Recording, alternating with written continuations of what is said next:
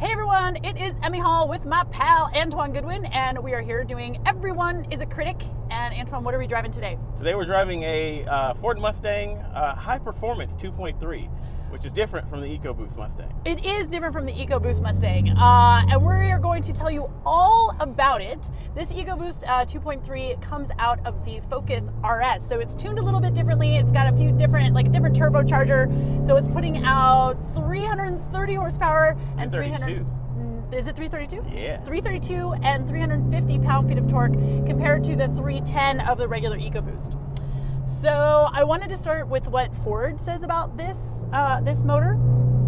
It says, this is the first Ecoboost engine to be powered by Ford Performance, and it's not afraid to prove it. Whoa! It's the most powerful inline four-cylinder engine in America. America. I know, right? I mean, what's nice is that Ford isn't very flowery with all of their PR speak. I mean, that's kind of the most flowery that it gets. They do say that it is poised to attack at autocross.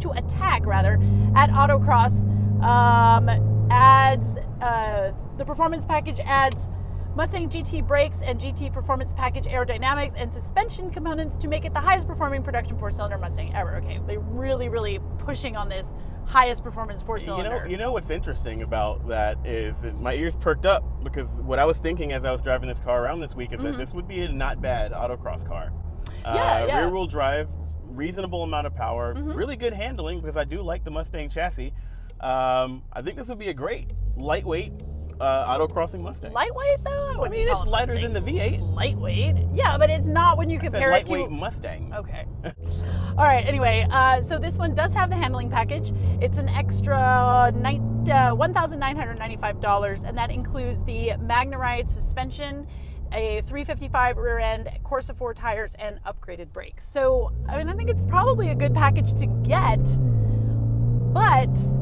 I mean, how do we feel? Okay, well, let's see what our viewers think about this whole 2.3. That's the most important thing. Yeah, so I went to first of all, the video that we did at the first look at the New York Auto Show last year.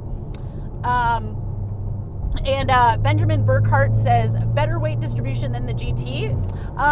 Dave Taylor, on our first look at the New York Auto Show, says, still better performance than many so-called performance cars. What a great time to be an enthusiast. You know what's interesting is Ford has kind of done some interesting things with the Mustang as far as like offering this turbocharged four-cylinder, and it's sort of allowed the Mustang to fill that niche of inexpensive four-cylinder compact sports cars, while also still meeting the needs of those V8 buyers with the GT. I think the V6 used to be sort of in a weird no man's land, and this Ecoboost engine just sort of makes the Mustang sort of a better fit for a class that it never fit into before. Well, we're going to get to the price in a minute, but what I really liked about Dave's comment was talking about what a time to be an enthusiast, because right before I read that, I just read an article that said that there were more people that had purchased EVs than had purchased manual transmissions. Fair enough. So is it a good time to be an enthusiast when so many cars don't even come with a manual transmission, and they sent us this with the 10-speed automatic? Well, I feel like that's a lot of doom and gloom, but the interesting thing, I think, is that we're at a point now, as far as the enthusiast market, where the cream's risen to the top, right? And all that's left is the cream. You look at what you can buy in this price range, around, what is this, around 30 grand, 35-ish? Let's see. I know the window sticker is back here. So this one, and I got a price on that. What? But in the price range of an EcoBoost Mustang with a bunch of options on it, you're looking at VW GTI, you're looking at Honda Civic Si, you're looking at Hyundai Veloster N, all really good cars. You're looking at probably Infiniti Q60, which is not super great, but not bad. That starts at like 43 grand. Yeah, but I mean, I'd wager this car is high 30s as equipped. Oh, it's more. I actually did some of the breakdown on it, and let me see. This one. Sorry. So this one is probably right around $40,000. All right, so in that range, right? Yeah. 300 some odd horsepower. The Infiniti is going to come with around 300 horsepower from its from its 3 liter. 3 liter, yeah. But as far as the range of what you can get with a 2.3 liter Mustang. I mean, if you're not getting the high performance chassis and high performance package, that starting price is right around the same point as a Civic Si and a GTI. Yeah, it's right in the mid 20s, mid to high 20s. Excellent competitor in a class that's filled up with things like the Toyota 86. Oh, God, barely makes 200 horsepower. Why would you just the Mazda Miata, which gets up to around 30 grand for around 171 horsepower, right? Wait, but why would you get the base 2.3 liter without the performance package or the handling package? In a Mustang. I'll tell you why. Like, why would you do that? Some people like to build it themselves. Well, some people would rather put their sure. own wheels, their own suspension, do their own modifications. And as a person who kind of came up in that sort of crowd, I can definitely understand. Yeah, I can get that. Going base. The same reason why people will buy a base Jeep Wrangler, because they want to put all of their own. And nobody has time for power windows and weird things that I'm going to take off. Leatherette seats. Some people had some things to say about the fact that, again, with this smaller engine, Stonewalled says, my wife's 2005 RAV4 has a 2.5 liter. I could not get over that. I just can't. No, it's pretty funny. Yeah, but does it have like a 11 PSI turbo on it? Well, right, because then Rob L, again, my pal Rob L, he chimes in again with, my friend's farm tractor has a 7-liter engine, but only goes up to 35 miles an hour. What's your point? And then Rex Chicane chimes in with, a Formula One race car has a 1.6 liter engine. Mind-boggling. Yeah, there's that sort of age-old no replacement for displacement. I mean, right, except there that is definitely a replacement for it. Absolutely. I mean, it doesn't sound as good, certainly, because you and I are both not super into this exhaust note. It does get loud, but it doesn't sound like a Mustang. No, it doesn't. I can definitely appreciate that. It sounds like a sport compact car, and it should, because it's basically a rear-wheel drive Focus RS. Yeah, I mean, when I drove this, I said that it sounded like a fart in a coffee can, and I don't think I'm wrong. Do you just not like the sound of, like, four-cylinder engine? No, I do. I drive a Miata. I mean, come on. I drive a turbo Miata. That's the most four-cylinder engine you could possibly get. You drive a Mazda Speed Miata. I know, it's so good. A fat Miata, basically. Okay, so these are from our first drive video. Lash195 says, should have been renamed the Mustang SVO. Oh, SVO. I mean, that's interesting, right? Because that was based off of the limited edition 2.3 liter from like the mid 80s. Mm-hmm. Got around 175 to 200 horsepower depending on the year. So I mean, that's actually an interesting. Would have been an interesting name for it. Contrivance. Swagalicious 117. They should have put in.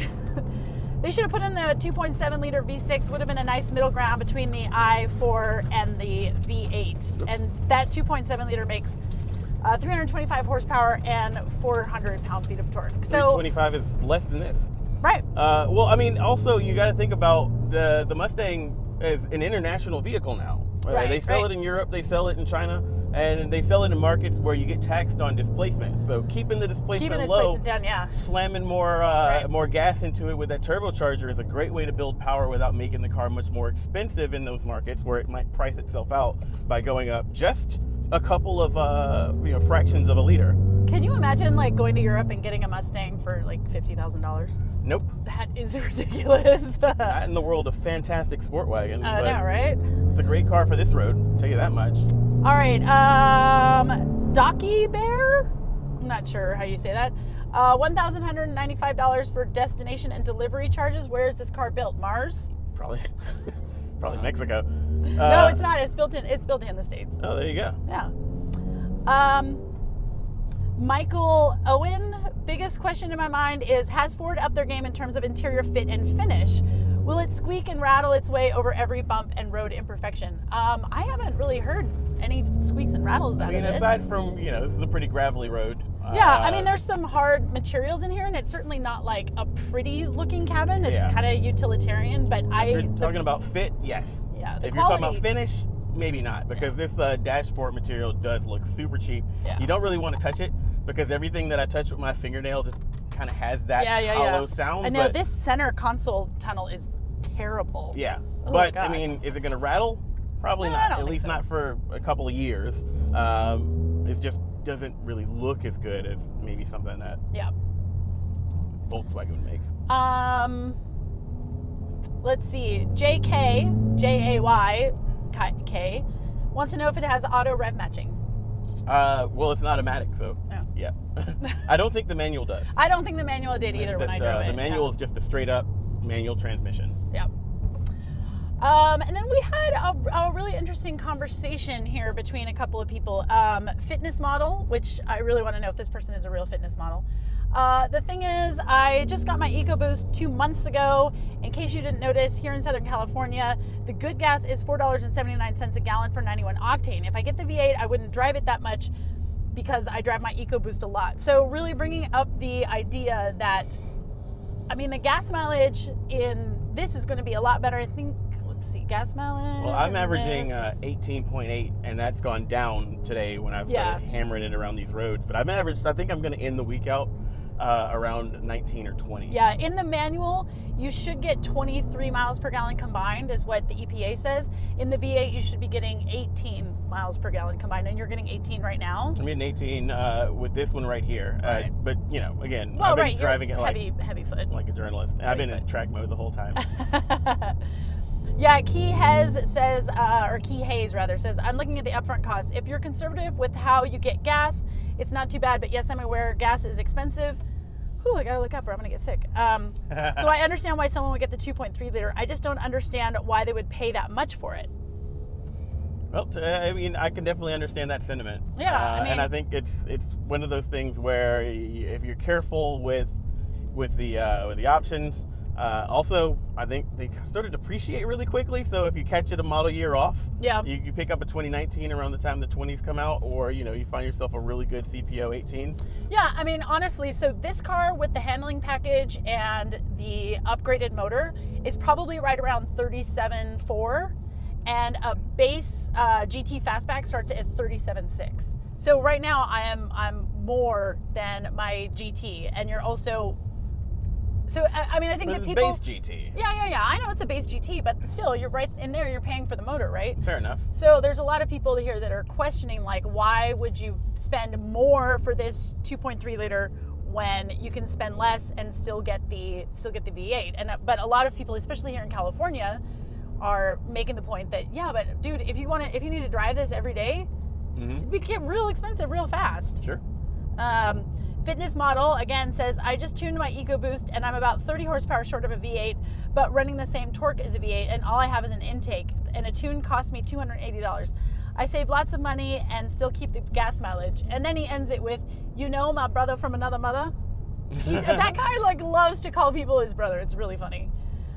So, yeah, I mean, honestly, when it comes to my cars, I'm not necessarily someone that looks to practicality. You know, I mean, I daily drive a Miata, which is very, very unpractical due to its size and the fact that I can't carry anything with it and how much I like to off-road. I mean, like, it's completely impractical, but I love it and I would buy it again. And so, I mean, I feel like that's the same thing with this. If you have to be practical, then yes, absolutely, go ahead and get this. But I think you might be happier with the V8. Well, I think that, it's different strokes for different folks. I mean, when you make a decision about which one you're going to pick up, it's a very personal decision. Right. I feel like they both have their pros and cons. I mean, I feel like the V8 would probably respond not just as well to mods, but I mean, the V8 definitely, if you put some time into modding it, like, imagine like where you could be in that. Yeah. But I think it just depends on what you're looking for, right? If you're just looking for something sporty to drive around and you don't really necessarily care about having big horsepower, I mean, this is definitely going to be a good and peppy car when you want it to be, and a lot more efficient when you don't. I guess it really depends on a number of things. If I knew that I was going to be going out to drag nights, drag racing nights. That's a completely different thing in the Bay Totally Area. different thing in San Francisco. Then I would definitely want to go with the V8. However, you're clear this way if you go really fast. What?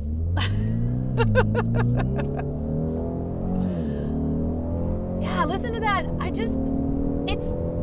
It's not bad. It's not bad. It just doesn't not sound what like I a wanted. Mustang. Yeah. It weirdly sounds like from the inside like a Subaru. I know from the outside. Yeah, it not. actually kind of does. Yeah. It's a completely different exhaust note from the outside. Yeah. But, yeah. But I think that's it's why whenever someone asks me like, hey, what kind of car should I get? Like, what should I do? Which options are important to me? It's the first thing that you get back from me is going to be a lot more questions. Right. Because I want to know, what are you going to do with the car? What are you looking for? Right. What sort of things do you like? And I mean, some cars are objectively well, few cars are objectively better than other things, because it's just like, you know, what I'm looking for, you know, something that has like a really firm suspension is maybe not what somebody else is looking for in that class. So I have to ask those questions of people, which, you know, sort of interestingly makes filming reviews and writing reviews difficult, because you kind of do have to come down on covering all your bases and basically describing the car from a holistic standpoint. But then when it comes down to brass tacks, should you buy this car? I got a lot more questions for you than you probably do for me. Well, I mean, when it comes down to that, I'm always like, should I buy this car? Does the car make you smile? When you get out of the car, do you turn around to look at it again? If so, then you should buy it. And if you don't, then don't bother, because life is too short to buy something that doesn't make you happy. And if a 2.3 liter base 2.3 liter EcoBoost Mustang makes you happy, then you should do it. You should. Or just save up for a GT500. Just save up for a 760 horsepower GT500, which you will wrap around a tree so fast. All right, GT350. Yeah, objectively, GT350R. the best Mustang of all time. Yes, I totally agree. I love that GT350R. While we're talking about other Mustangs, though, can we just talk? I would love to talk about the Mach-E for a minute, because people have opinions. People have opinions. People have opinions. So I have opinions. On our first look video, Leif Clausen said, it's a great idea. They should have just called it the Mach-E. They should have just called it the Mach-E. They should have just called it the Mach-E. Putting Mustang in there. I don't get it. I mean, it's on some level, it was a publicity stunt, right? Well, I mean, it did get a lot of people talking about it, whether hashtag not my Mustang. I mean, you can't pay for that sort of publicity. But are they trying to make Mustang like a sub-brand, like how SRT used to kind of be its own sub-brand, and then they brought it back in? Like, are we now going to see different versions of the Mustang? I think that sort of comes back to the whole idea of the Mustang being the global car. I mean, the brand has value, but in different parts of the world, you know, I'm imagining the Chinese market is going to be a big one for an electric vehicle. Sure. That's sort of like, there's the equity of the name Mustang, of the badge Mustang, but they haven't really necessarily had as much sort of contact with Mustang. And, you know, it's interesting, you find things that we take for granted as being like huge parts of our culture, like Star Wars. You go to different markets, and like in the Chinese market, they don't know anything about it. How can you not know anything about Star Wars? They had to give people primers on Star Wars on their way into the movie theater, because they don't know anything about it. And I think there's a similar thing where it's just, you can get a fresh start with the Mustang brand in those areas, but it's not a full-on fresh start, because people still know what a Mustang is, even if it's not in their blood. Well, Tony S. had a really good idea that would piss off the Tesla fanboys while still keeping with, what was that? This is a really modded out Veloster Turbo. Oh, okay. Tony S.'s idea was to kind of piss off the Tesla fanboys while also staying true to Ford's roots, calling it, going from the Model T and calling the Mustang Mach-E the Model E. I mean, come on, that's a really good idea, right? I mean, Elon would be so upset. I'm pretty sure the whole reason that the Model 3 isn't the Model E is because doesn't Ford own Model E, or someone owns Model E, right? I don't know. That's the whole reason the Model 3 isn't the Model E. It's because Elon wanted that sexy SEXY. Oh, right. But he couldn't get Model E, and so he did Model 3. So maybe somebody else owns elite hacker. it. I wouldn't be surprised if it's Ford that owns it, but someone owns it for sure. All right. And then White Male Privilege brought up a really funny thing. The autopilot on the Mach-E is called Mach-E Auto.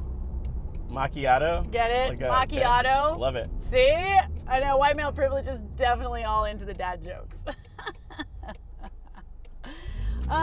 Let's see. So, yeah, I mean, honestly, I don't know. There are, let me see. I don't even know what I'm saying here. Let me figure it out. Because I feel, honestly, a little sick to my stomach after trying to read this and not seeing any of the road. I'll be honest, I picked that road for revenge. Why revenge? Because every week I have to read and you drive like a mad woman. So, mission accomplished. Give you a little taste of your own medicine. I am not going to be able to eat lunch now. I do feel a little queasy in my tum-tum. All right, well, that was Everyone is a Critic. If you would like to see your comment read by one of us here on a video, then you have to comment. Comment on all our YouTube stuff, you guys. We read them, we love them, we enjoy them, but of course only the nice ones. Antoine, what car are we going to have next, you know? I'm not sure what we're going to have next, so stay tuned. Yeah, stay tuned. Anyway, that's all we got for today. Bye, you guys.